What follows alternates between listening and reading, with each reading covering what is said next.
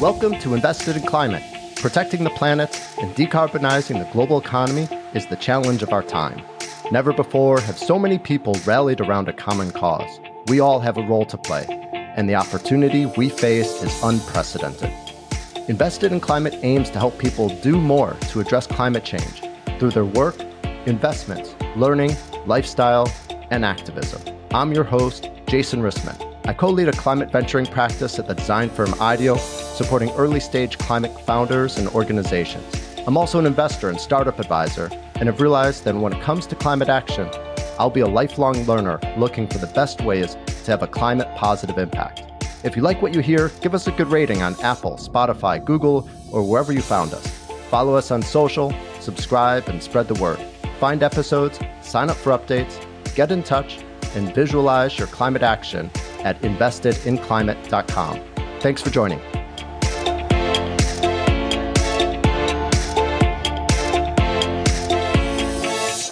For every car that's made in the US, we make 8 new parking spaces for it, which is absurd because now city centers are just parking lots. What about affordable housing? How do we build more houses for people to live and make it more affordable? We need to convert parking lots into more affordable houses. Cars should not be parked. They should always be driving around, moving people from point A to point B, and not just be housed. To address climate change, there's little doubt that we need to replace gas-powered cars with electric vehicles. But is owning an EV actually needed? What if, rather than buying a car that remains parked most of the time, electric vehicles could just appear when we need them? That's the bold vision of Anand Nandakumar, founder of the startup Halo.car. It's the convenience of Lyft or Uber, combined with the freedom of Zipcar, enabled by technology and a team of remote pilots. I had a blast talking to Anand and think you'll enjoy his big thinking and great insights to transportation, cities, urban design, the future, and more. So, buckle up. Here we go. Hello, Anand. Welcome to Invested in Climate. Thank you for having me here, Jason. It's great to have you. Where do we find you today? I'm based in Las Vegas at the moment in my office, and it's a little toasty outside, but it's fantastic. Yeah, I think I saw over 100 degrees this week. Do people even go outside when it's that hot on a daily basis there?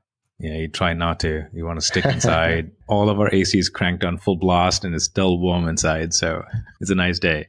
Well, great to have you here. Let's dive in. So many questions for you. I'm really excited to learn more about what you're doing. Why don't we start off and just hear about the company that you're building? What is Halo.car and what's the problem that you're aiming to solve? I kind of have to give a little bit of premise before what Halo is all about and the problem that we generally want to solve and how Halo is going to help. I started this company 3.5 years ago because I wanted to make a big climate impact. Carbon emissions are the biggest problem that we need to solve for humanity, right? By 2030, we have some massive goals that we need to hit for the planet Earth. And if we were to hit these milestones, we need to really radically rethink transportation. So all of transportation has to move towards electric. We're super stuck and super dependent on gasoline cars at the moment. If we try to unpack what's happening in the electrification market, is the biggest problem is rapid acceleration for masses into electric cars. That is the biggest blocker. And the biggest reasoning behind that is car ownership. The only way a consumer gets access to an electric car today is via private car ownership, which means that private electric cars are about $40,000 start off. Not everybody's able to afford it. Right off the bat, a huge population is not able to afford it. And even if you're able to afford that car and you go out and buy it from a dealer or whatnot, you still have to retrofit your house with some form of charging infrastructure. So you can actually charge your car, you can actually drive it. You don't have to be always looking for charging stations outside. This eliminates another big chunk because when you rent a car, rent a house, you can't retrofit your house. If you are, in an apartment, you can't do it. So general masses are not still able to retrofit the houses. So right off the bat, with these two big problems, majority are not able to move to electric cars. The last but not least, when we generally buy cars, it's just parked 23 hours in the day, or 96% of the lifetime of the car is just literally parked. So we barely drive it 1 hour a day. Electric cars today are very high resource intensive manufacturing process. If you see, gasoline cars have taken hundreds of years before they've optimized the manufacturing process, but electric cars are still very early in the infant stage of manufacturing, which means that it takes about 800 tons of carbon dioxide emitted for every single EV that is produced today in the production line. It takes 10 plus years to offset that carbon at this rate of utilization that is barely driving 1 hour a day. This is not sustainable. The equation has to flip somewhere to a point where how do we make EVs high utilization? That is, how can we drive the cars majority of the time, like 20 hours a day, 23 hours a day even, and have it only parked for 1 hour of maintenance or charging? That is the problem Halo is solving. That is why I started the company in the first place. If you see Halo today, after 3.5 years, we're launching the first commercial service very, very shortly. It's quite interesting merge between a Zipcar and a rideshare service, right? For our customers, they take our app, request a car. We will remotely drive an all-electric vehicle to a consumer's doorstep wherever they are. Once it gets there, they hop in the driver's seat, they take over the car, and they drive it to wherever they want to go. And once they get to the destination, parking is the biggest problem. That's why people converted into rideshare services so fast, because they just didn't want to park their car. Same way in Halo, they never have to park the car. They just drive it to the destination and simply hop off and walk away. We then remotely connect to the car and drive it to the next customer. So that is the best of both worlds, right? You have the benefits of a car share service and the benefits of a rideshare service combined into one product. Fantastic. There's so much that I want to dive in there. Why don't we first just learn a little bit more about you? You as a founder and your story. You shared what's, I think, a really compelling and clear argument for the need for electrifying all vehicles, but also really changing mobility in cities in particular. How did you get to this clear vision? And what is the story of what led up to you founding Halo.car? Myself, I come from India, in a very, very lower middle class family, very tough environment. Did my bachelor's computer engineering there, and then moved to England. Did my master's in computer engineering as well, with a really good segue into machine learning. That's why I started learning about machine learning. I'm going to date myself a little bit right now. That was about 17 years ago. Super infant stage of machine learning. Nobody knew what that was. There was no courses for it. There's no curriculum for it. A few months ago, my grandmother was talking about machine learning. So the world has changed quite a lot, right? After finishing my master's, obviously I didn't get a chance to, work in that field. So I had to find a way to survive, just do tech jobs here and there. My first job out of master's was a hardware engineer at Vodafone. I was responsible for integrating some of the intricate sensors into a cell phone, try to find a way to localize the cell phone as accurately as possible. This was back in 2004. And then after that, I was there for a few years. We were responsible for integrating one of the first GPS chipsets in a cell phone. And we were able to really accurately pinpoint where a cell phone was and then start delivering video content to it after you are able to localize a cell phone. That led me into a whole realm of video streaming where YouTube was just starting. So I learned really low level how video streaming just works at scale. Then around 2013, 2014, AlexNet came out and machine learning just was put in the spotlight. Deep learning was put in the spotlight. Deep nets was just coming out. That's when I was like, this is what I would like to do. And I went back into that field, set up one of the first ever, small research teams in one of the organizations. I can't talk much about it, but that gave me an opportunity to be really heavily plugged into the machine learning space and deep learning space, specifically for computer vision. And after several years, Uber reached out with their self-driving division, and it was extremely correlating to what I was doing. I really wanted to jump into transportation because I see that's the biggest impact that we can do, moving people around. It's just going to be a big impact. That's why I left Uber, where I led their perception division for their self-driving cars and truck program.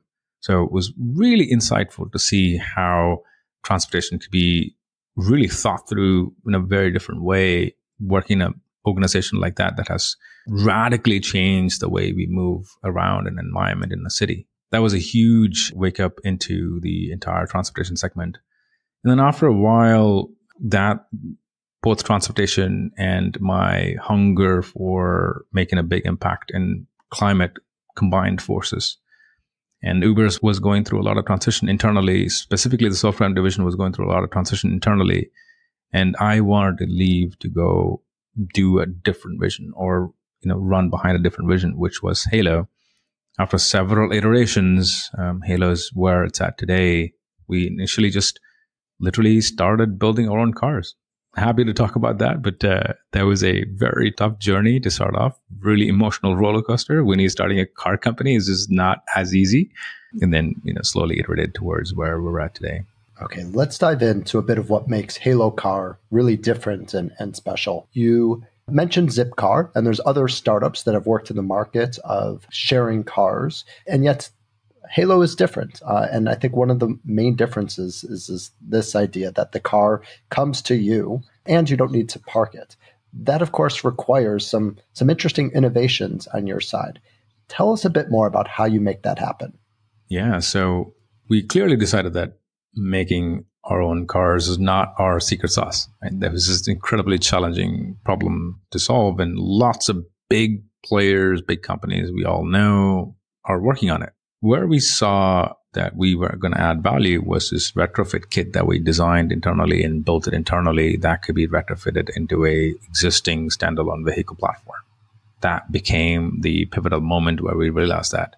And we tried integrating that into our first vehicle. It was a Kia Soul back in 2020. And then we were able to reverse engineer the whole stack and learn how the internals of the car worked.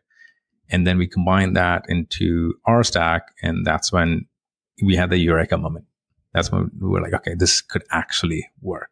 So to make a Zipcar have the same customer experience as Uber, we needed to do two main things. One is on the customer side, the car should magically arrive because, Uber's done that, right? When you push a button, the car just shows up. Boom, that was the magic, right?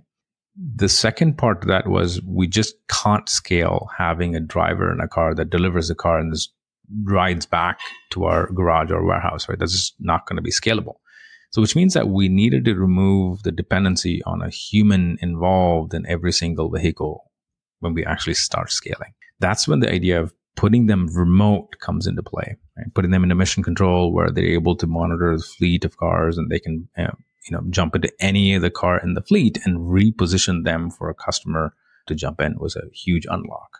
After we were able to retrofit that car with our own stack, we started testing it in San Mateo with a safety driver inside, and 99% was me, and one of my friends was actually in the garage trying out the stack and trying to drive it remotely. Lots and lots and lots of failures. We had so many issues with connectivity. We had so many issues with getting the right antennas, the right modems, the right devices, the right compute, the right GPU. What kind of encoders do we need to use? What kind of decoders do we need to use? So many challenges. We just opened a can of worms. That went into a huge rabbit hole of how do we make this reliable? To give you a context, there are two main things a person that is going to drive a car remotely has to face. One is the quality of the video, that is pixelation and quality of the video, right? They should be able to see everything really clearly so they can actually see it's a lane line, it's a traffic light, it's a stop sign, right? That's one big one. The second is the connection has to be absolutely pristine and reliable, which means that in a Zoom call or a video call, it's okay for it to freeze, but nothing will happen, right? But here, you can't have a small freeze. Even a 1 or 2 millisecond level freeze throws off the remote pilot. We had to go to the lowest possible level to make that connection extremely reliable. That's where some of our core IP, core tech comes into play, where we have all the networks in the car, quite literally. Every possible network we can get hands on, it's there in the car. We have a very proprietary way of leveraging all those network strengths and predicting ahead of time if one of the networks is stronger than the other one. So we kind of do a lot of dynamic load balancing in terms of how do we push the data packets to the actual remote pilot. Coming back to the freezes for a second, the reason why a frame or video freezes is because of, most of the time, it's because of packet losses. So we had to get to a point where there are really no packet loss. By leveraging a lot of networks, we are able to create the reliability first, and a very unique way to push packets onto multiple networks gives us a unique advantage of increasing the reliability and redundancy of the actual connection. So it took us 2 years to near perfect it. We're still not perfect. To near perfect the tech. And we got to a point where we saw the light at the end of the tunnel. That is like, hey, I can actually get this deployed. I can actually get this to public markets and the roads with actual customers. That's when, regulations just came in. That was a big second wall.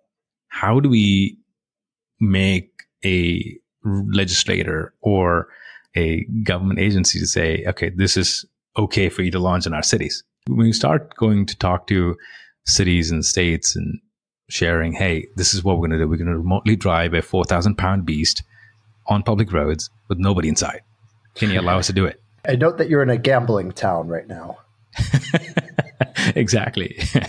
The conversations, you could imagine how it went. It was a big challenge. It was a big difficulty to elaborate how we're problem solving this, how we're making this so reliable. And in the course of doing that, some of the carriers, the actual network providers, took notice of this. T-Mobile was the first partner for us. They looked at under the hood exactly how we're building all this and then realized that we have something very unique that never seen before. So they said, okay, we need to partner with this company because the tech and the IP they're building is extremely unique and very correlating to what 5G was actually built for. So the whole, 5G network is incredible. The way it's engineered and deployed is just a huge challenge for humanity. And they've been solving that for almost a decade, right? And here comes a incredible use case where that bandwidth and the latency could be actually leveraged to make a huge impact in humanity, in society. So that's when we both aligned forces and saying, hey, we would like to have low-level access to the network so we can actually see where the packet loss really happens when the life of packet goes from the car to all the way to remote pilot's console. That became extremely important, valuable partnership for us. One thing led to another, and we started talking to a lot of states and regulators and policymakers and saying, hey, where could be a first possible launch? And it was very clear California is going to be very difficult to convince. Most of the regulators there just didn't want to take our meetings, didn't want to sit with us and go into deep conversations with us. And we just felt like this is not going to be the state. So we took a step back and said, if we were to make this company work, we needed to take a different approach. That is, not just go deploy and ask for forgiveness later. Instead, make the regulators our partners. I really wanted to make that chapter happen for us. So that's why we started working with about 6 different states. And out of that, Nevada and Las Vegas just stood out. They were just so progressive. They were very open-minded about new tech. I came here in January 2021 and met with all during COVID, right? I met with the city staff members and city folks and regulators and policymakers and all locally here. And I saw that they were super interested. They wanted this to happen. They see the vision. They see the reality. They see the opportunity it's going to bring to the city and the state. And they were very progressive about how do we make this happen. That's when I decided I can't be in California. So I moved the company 2 weeks later to Nevada. All of our cars came here. We started road testing literally 2 weeks after that conversation in Las Vegas. Anand, the other side of remote driving also strikes me as challenging and potentially dangerous, that even if you solve the packet loss issue, which sounds like you've made a lot of progress on, you still need to train and trust drivers that are behind a screen rather than actually sitting in the car. How have you handled that challenge? Yeah, luckily we have a lot of inspiring people who've done this before. If you see, the Air Force has done this before. They have unmanned drones. They've been flying for well over a decade and training veterans well over a decade in how to fly these drones several thousand miles away. So we definitely took inspiration from that. We took inspiration from trucking industry, where they have really tight regulations on how many hours a truck driver can drive, how much break they need to take. All of this kind of came together for us. It's not an easy challenge. It's a very difficult challenge. We hit a big milestone last week where it was the first time ever a paid remote pilot drove our cars on public roads. So that was a big milestone. It took a lot of effort before that actually happened. We just don't take anybody in as a remote pilot. We do a significant background check, their driving record, their actual history, to make sure that they really have a good background for it. Number two is before they start driving a car, they go through a really rigorous training process. We train them in-house, internally. We educate them how the stack works. They talk to our engineers. They talk to our teams, really get a good grasp about how it actually works. Then the next step, what we do is we put them in the car, and one of our prior trained remote pilot has a incredible background, incredible miles under belt, drives remotely so they can get a feel for how the car reacts inside. How is it going through intersections? How is it going through traffic lights? That kind of low-level feel gives them a perception of how the car is actually driving when somebody's driving it remotely. Then the next step is they come into our actual whole week training session where they go through the full training pipeline, and then they observe existing remote pilots that are actually driving. Then they not only shadow, they actually switch. They start driving in parking lots first with a safety driver inside the car and one of our remote pilots that are seasoned, monitoring them and shadowing them. So they go through these kind of step-by-step process of training before they can actually put a single mile on the public road fully remote. So it's a quite rigorous process. So you're starting in Vegas and hoping to grow. I thought that what happens in Vegas is supposed to stay in Vegas, but you're going to grow. Tell us about those growth plans. When will you be launching on the streets in Vegas, and how long until Halo is more widespread, and what are your biggest challenges to scaling? The number one thing is we're launching next week and beta. It's a huge, huge, huge milestone for the company. Congratulations. That's awesome.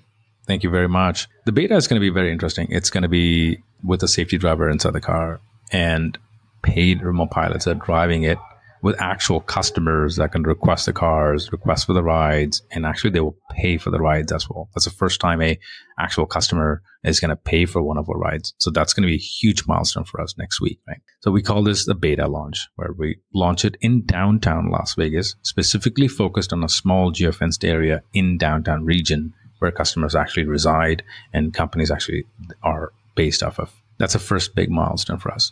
Later this year, depending on how our testing goes, how our process goes, how our iterations go, how our builds go, we will remove the safety driver. That's when we'll have a official commercial launch, and that's going to be a big event. You'll hear a lot more about that very, very soon, but that's going to be a big event that's going to be brewing.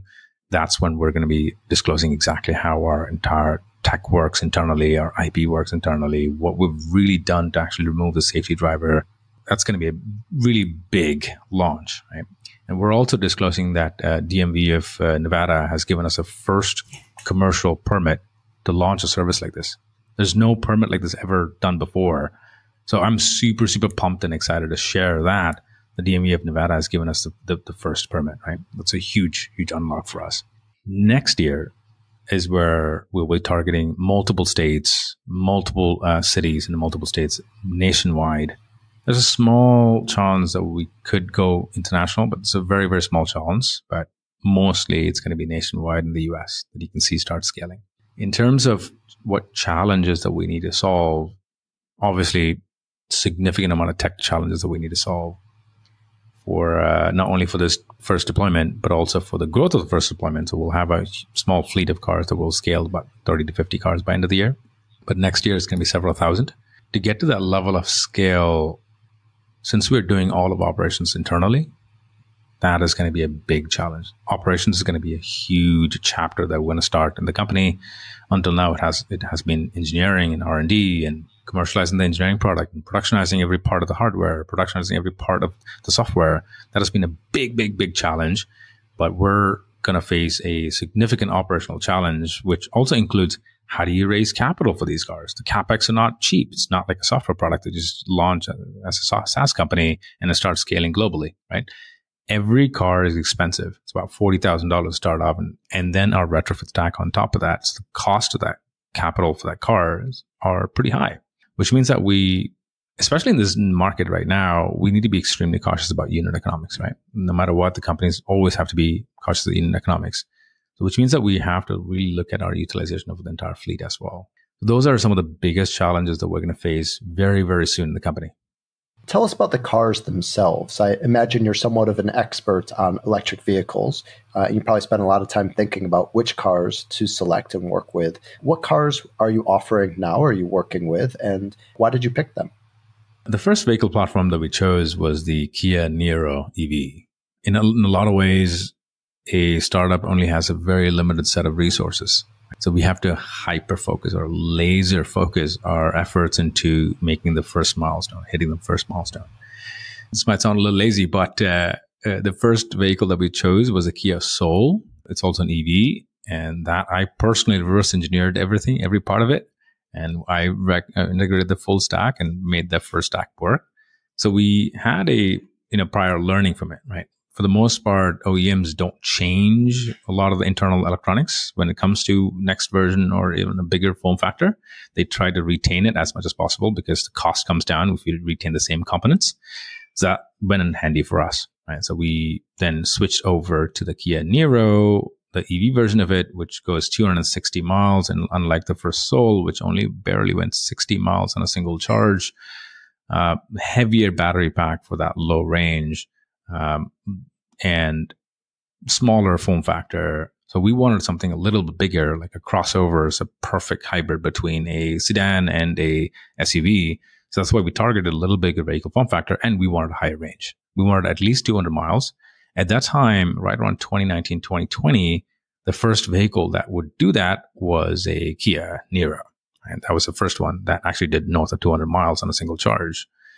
We got one of those, and we started integrating our stack to it. And it was basically transferable right off the bat. That's when we realized, okay, this is the platform that we want to stick with.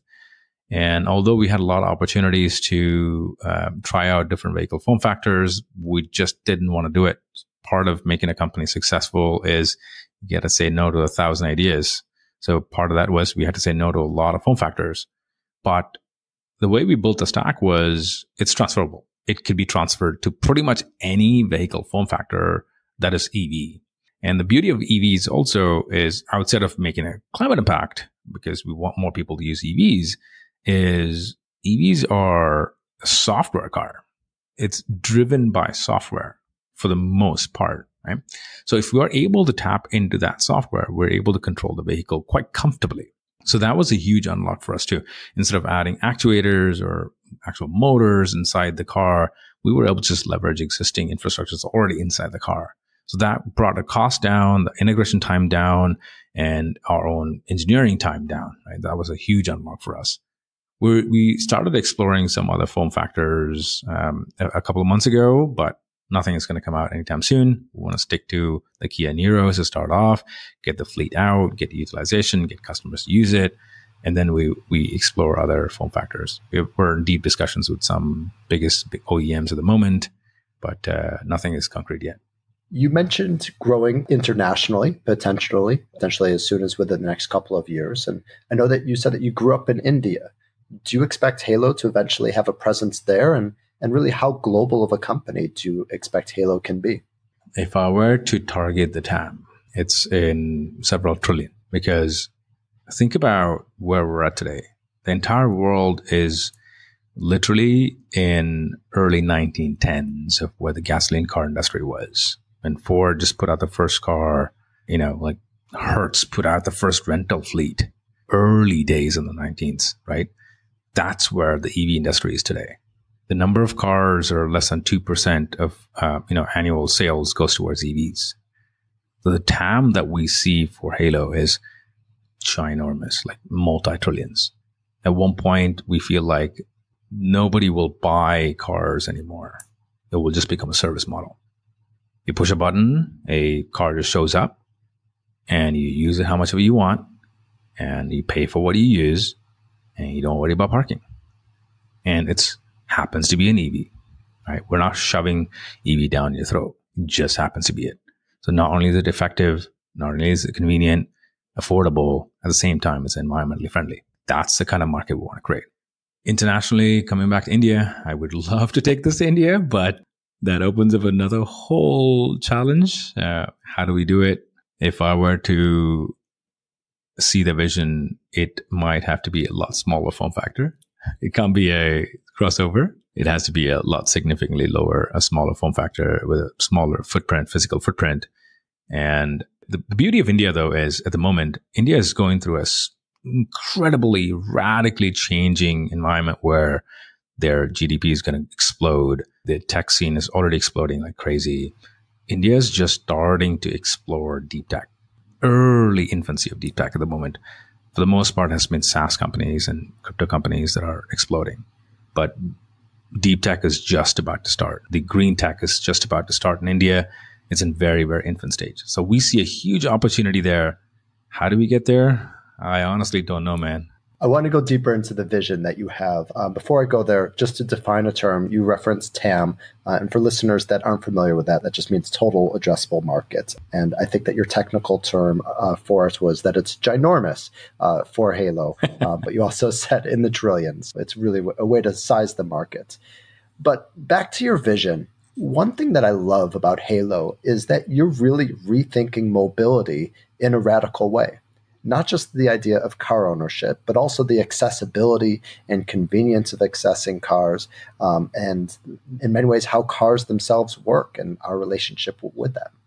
It makes me wonder, how do you see the future of mobility in urban design? What's your vision for how will we all get around in the future, and how will cities be different as a result? Oh, man, Jason, what a beautiful question, man. All big ideas start from very, very small inspiration. For me, the inspiration was, back in India, we would take the trains a lot. When I grew up there were very rarely somebody would take an airplane. I've never been in an airplane until I was almost 19 or 20 years old. For the most part, we'll just take the trains. But what was interesting was when you get off of a train station in India, there are these auto rickshaws, or three-wheeled, very small form factor. It will take about 2 to 3 people, but we will manage to fit 5 or 7 people somehow. And it was just like a very small, like 29cc, maybe 50cc small petrol engines that would power them. But they would be parked right outside the train stations. So it was so convenient. You can actually take a train from wherever you are, which origination city, and then get to your destination. You simply hop out. There are 50, 100 different autos that you can just jump in and you get to your last mile. That was a huge inspiration for me. When I came to the US, it was so different. US is so addicted. America is so addicted to cars and the car ownership. It's embedded into our culture here. I'm not saying it's wrong, but it's just not sustainable. Think about the number of freeways that we have right now. The number of lanes are only getting bigger, adding more and more lanes, but the traffic is not going down. Go to LA, if you plan a trip to Los Angeles, you need to plan to be stuck in traffic. That's how it is today, right? This is just not scalable. The future vision that I see is honestly a multimodal way to get around anywhere. The federal government has invested trillions towards public transit systems, but they're heavily underutilized because of first and last mile problems. People can't get from their home to a public transit system, and it's just a schedule. You have to keep track of all the schedules, right? If we do a good job with Halo, the way I can see that is not only that replacing the whole concept of car ownership, but also a multimodal transportation option. Scooter companies try to do that quite heavily, but scooter companies have their own challenges. The vision for, say, a company like Bird and Lime was, how do we move them away from a gigantic single occupant car into a small little form factor that is super easy, maneuverable, economical, and efficient to connect public transit systems? That was a huge vision, but unfortunately, it's a really difficult challenge to solve with a scooter company because it is not only environmentally friendly at the end of the day, because scooters break down after 3-4 months, they have to be dumped somewhere, right? This is not a sustainable model. But if we were to replace that with, say, a car, completely EV, that could be charged at a local charging station that generates local energy, the whole concept becomes extremely scalable. Now we're able to move people from their home into a public transit system really fast, extremely, extremely fast. And the utilization of public transit systems go up, and the carbon footprint for that last mile and the first mile goes down drastically. People don't own cars anymore, which means that the number of parking lots will come out. I'll give you a stat right now. This is astounding when I found this. For every car that's made in the US, we make 8 new parking spaces for it. Wow. which is absurd because now city centers are just parking lots. What about affordable housing?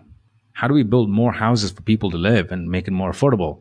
Is we need to convert parking lots into more affordable houses. Cars should not be parked. They should always be driving around, moving people from point A to point B, and not just be housed. It could be housed outside of city centers where it could be charged and say, like, for instance, in New York, cars could be parked in Brooklyn, come in peak hours automatically with nobody inside into the city centers and move people around drastically and go outside and alleviate the traffic when there needs to be maintained or charged or cleaned or sensor swapped. But the city centers could be walkable. City centers could be that, 15-minute walk city or bicycle city, super friendly for low friction mobility and modality. That's a vision I really see happening. And another vision is in terms of like, instead of going towards car ownership, it could be a subscription model where one subscription model encompasses everything from the first mile, last mile, a public transit system. Or if you're just taking 5 people with you, it might be economical for you to drive the whole car yourself with 5 people inside to your destination instead of taking a public transit system, right? These kind of creative ways to move people around comes in super handy. Because if you see sometimes middle of the day, public transit systems are so heavily underutilized, like a bus just runs by itself. There's a driver inside for the most part. So if we were able to push more people into a bus system or a transit system, not only the utilization goes up, but we can also get creative. Halo could complement a public transit network where the bus doesn't have to move 2 people from point A to point B. It could be a Halo that's moving the small amount of people from point A to point B. What about autonomous vehicles? Are you a believer in the autonomous future of cars? And I know that you've invested a lot in a remote infrastructure. So I'm curious, will Halo always rely on remote drivers, or will an autonomous vehicles create a different chapter for you? Autonomous cars will need to happen. It needs to happen for improving safety, reliability, efficiency. It needs to happen. But the way we're approaching that right now, I'm doubtful it will happen in less than 15 years. It's going to take quite a bit of infrastructure change for that to be commercially viable. You can call a small little deployment here and there, a couple of roads here and there, nighttime, late night when the traffic is super low. You can call all those things as a deployment in PR, but that is not scalable. The way I see it working is, let me take a little step back. This is going to be a little bit, philosophical for a second. If you see industrial automation, it's a really good inspiration for us. Several hundred years ago, when we started manufacturing, like literally concept of manufacturing, and not just like make a product at home for our home use, we had to have factory workers. We built a factory, and factory workers would come into the assembly line, build every part of a product, and it gets sold to consumers. The World War II kind of created a huge revolution there, which was we needed to ramp up our manufacturing if America was to, stay ahead of the curve there. And what that interestingly introduced was robotics, some form of automation in the process of manufacturing something. Robots and humans slowly started working together. For instance, mundane tasks were taken over by a robot, while majority of the task was done by a human. You fast forward that idea to, like, say, you walk into an Amazon warehouse. If you had a chance to walk into an Amazon warehouse, it's remarkable where 98% of the tasks are done by robots is zipping at 40 miles an hour right next to each other. And a very small fraction of supervision is done by humans. This is quite remarkable how that actually transitioned over. What I see in the autonomous world today, or AV world today, or autonomous vehicle world today, is we lost touch of that. We're going straight to full automation. That is, if you see the levels of automation in autonomy, there are 6 levels, right? Level 0 through level 5. For the audience, I would like to explain that really fast, really rapidly. Level 0 is a car with no automation, right? Just like imagine your 1990 Toyota Camry, right? Or Toyota Corolla, where you had to drive everything yourself, and it barely even had a cruise control. It had nothing, right? And level 1 is like a simple cruise control, where you set a speed, and the car is super dumb. It doesn't do anything. It just follows the speed and just keeps going. Even if it hits a tree, the car is still running at the speed. It's trying to keep up the speed. That is just level 1. A level 2 stack is where it gets very, very interesting. A level 2 is where the car has a little bit more intelligence. It knows where the lane lines are. It knows where a lead vehicle is. It tries to match the speed, even if you set the speed control or cruise control to say 55 miles an hour. If the vehicle in front of you is going at 35 miles an hour, the car keeps maintaining that speed and matching the speed, and also keeps your car inside the lane. Level 3 gets step up, huge step up there, where car starts to understand stop signs, traffic lights, traffic pattern, pedestrians, bicycles, all kinds of stuff that a human realizes. Level 3 happens where the car does majority of the work, like about 90%, I would say, depending on where the environment is. And in the geofenced area, the car does majority of the work, and then a human inside the car becomes a supervisor, right? They look at it, observe it, make sure it's doing the right thing, and you take over when you want to take over, very similar to your cruise control, right? That's level 3. Level 4 is where most of the autonomous vehicle companies are targeting, which is the car does 100% of that journey in a geofenced area with a high definition map. That is level 4. It's a really complex one. Think about this, right? Humans are really good at understanding a difficult challenge and breaking the challenge down and solving that in real time. We're so good at it. And understanding edge cases and solving that in real time. We're so good at it. And cars are not even close to where it needs to be. We're basically trying to solve AGI for level 4. That's where the industry is at today. And what we're saying is, we understand that it's a noble vision, noble strategy for you to go there, but you're going to burn billions and billions and billions and only overpromise and underdeliver. But instead, why don't we start with humans first? Take the inspiration from industrial robotics. Let remote humans drive it remotely. That way we create the efficiency in the business side and economics to actually scale a fleet profitably, globally, and get access to EVs first. And then what happens after that is you can now merge automation into the equation. A simple level 2 combined with a remote pilot enables a remote pilot to go faster speeds, cover bigger zone of operation, get even more safer. So all those kind of benefits to start unlocking if you're merging automation with humans, just like what we did back in industrial automation. So that is the vision that we see, the step-by-step approach to getting to the level of automation that we want. Another big thing that unlocks here is, there was a survey made where I think 75% of Americans said, I would not get into an autonomous car. It's because we've never seen it. Think about it last time. When was the last time you saw a self-driving car by itself, right? With nobody inside. General population has not seen it yet. We're still used to a human sitting behind the wheel and driving the car. That's all we know. That's what we've seen from when we were little kids. All of a sudden, if we say, we're going to drop driverless cars, right? And there's going to be nobody behind the wheel. In fact, not only that, we're going to put you in the back seat. We're going to close you off so you can't grab the wheel if you see something happens. Right. Just too quick of a shift in how we do everything, but also just our comfort level.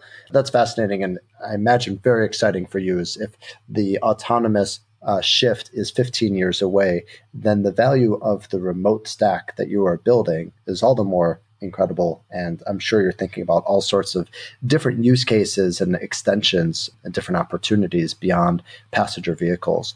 But rather than go there, I want to shift us just to zoom out a bit and hear about your perspective as a founder in this particular moment, and in particular as a climate founder. You just raised capital and you're building a company, and I'd be curious, how would you describe this moment of climate entrepreneurship? Clearly, there's an economic slowdown, if not recession, and yet still lots of momentum in the climate tech space. So what's it like being a climate entrepreneur, and how would you describe this moment for climate entrepreneurship? Oh man, I'm so excited to be in this space at the moment. Not only for my personal satisfaction, where we are able to make a huge impact in climate. We have the potential, rather, but we're not making an impact yet. We have the potential to make a huge impact in climate change, but we are so fortunate to have incredible investors that are backing us and supporting our vision and like being there when we call them at like late night and saying, hey, these are the problems that we're facing right now. How do we solve it? It only happens because we have so much alignment internally and externally that are supporting us, right? Timing is also very important for a company. I mean, you know this better than anybody else. If the timing is not right, the company's not going to work. I feel like this is the time, better than any time in the world where if a founder who's listening here or want to be founder who's like thinking about contemplating jumping into the space, I would say this is the best time ever. Because what's happening in the market is anytime a recession happens, the hyped up products or hyped up companies, hyped up industries gets the funding diverted from them into realistic companies that are building practical, deployable, commercializable products. I feel like that's what we're doing at Halo. I feel like that's the biggest advantage that we have. Even in a tough market like this, a foreseeable recession market like this, we have so much interest coming in from the VC community because what we're building is, it's practically going to change transportation, right? Which is basics. Even in a recession, you need to get from point A to point B. So that revenue is still there. Unlike, say, if you're in a recession, you try to cut down going out. So you might stop ordering more Uber Eats. You might cut down on your travel a little bit more, right? Although coming out of COVID, everybody's traveling like crazy right now, but you see the pattern, right? In recessions, you kind of cut down the excess. Right? That's what usually people do. But transportation is still an integral part of community building. Humans, how we go from point A to point B. So that's what I would say, especially combining that basic market that people need basics met with clean tech and climate tech. It's just an incredible time to be alive where we're able to do this. 10 years ago, there's no chance. There were simply not enough climate tech funds out there. And today, there are not only so many early stage VC funds that are switching towards climate, there are early pre-seed level angels that are switching towards climate. And not only that, the really growth stage, family offices from billionaires that are thinking that, hey, we need to solve the biggest problems for humanity, which is climate change is the biggest problem. So you have the spectrum of capital that you can go after. That's a huge day we're living alive. I'm super happy to be alive right now. Anand, we've covered a lot of ground, and thank you for all the insights that you've shared. This podcast, Invested in Climate, aims to help people do more to address climate change, really across 5 categories of action: work, investments, learning, lifestyle, and activism. We've talked a lot today about the lifestyle choice and investment in cars, and I'm curious, what else do you think people should consider doing in their work, investments, learning, lifestyle, and activism to have the most impact on climate? One word: minimalism. All right, you got to say more. If you don't need to buy something, don't buy it. If you go to a grocery store, you're trying to buy a bunch of stuff, say, I don't want plastic. Try to get the paper bag. Simple. Great. Anand, thank you so much for your time today, and best of luck with Halo. Very excited for your upcoming beta and your commercial launch, and to follow all the progress along the way. Awesome. Thank you so much, Jason. Super happy to be here. Thanks for joining us for this episode of Invested in Climate. Please remember to rate us on Apple, Spotify, or Google. Find show notes, sign up for updates, get in touch, and visualize your climate action at investedinclimate.com. This podcast is for informational and entertainment purposes only and does not constitute financial, accounting, or legal advice. Thanks again.